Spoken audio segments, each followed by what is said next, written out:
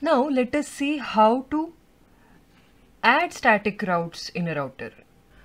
Now I know that this interface is gigabit 0/0, which has the IP address of the series 10.10.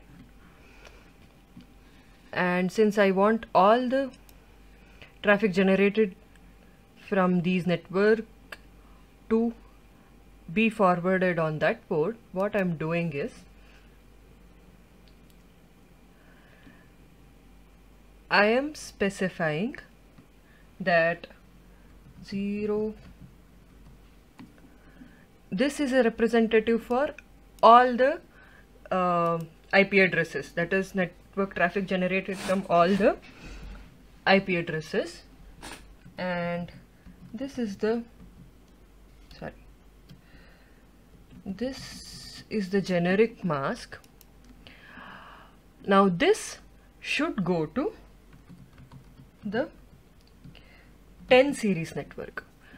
So I specified the next hop as 10 series network, the network address of that, and then I'm going to add.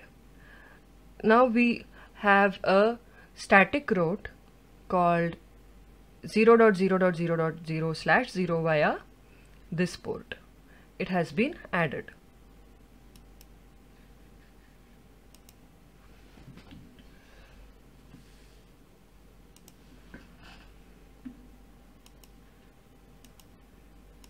Without this static route, if I try to send a packet from this to say this,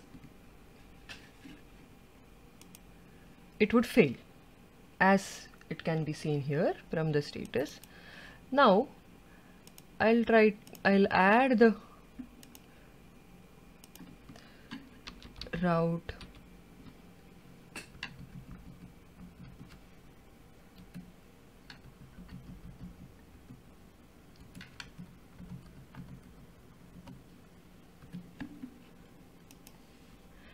and now let me try to send a packet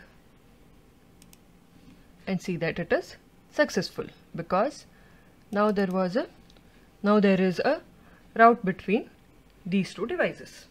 We just saw how switches are sending packets from source to the nearest routers, and how routers direct those packets to its destination, to the router nearest to its destination.